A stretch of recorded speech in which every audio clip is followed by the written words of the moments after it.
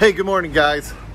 You know, the easiest, most fun way to get listings is through organizations, joining organizations, getting on committees, getting on nonprofit boards. I just love doing that. I've been on boards and committees and working with nonprofits for many years, and I'm sure there's many great nonprofit organizations in your community.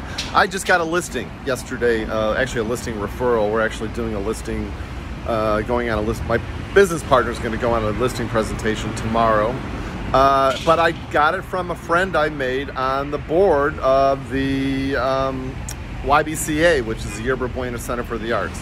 And so it was a really cool thing to get a call from somebody that you know and love, and a great friend that you met on a board 10 years ago, and got a really cool listing presentation. So it's super fun. It's a great way to make friends, help out other organizations, and get listings at the same time.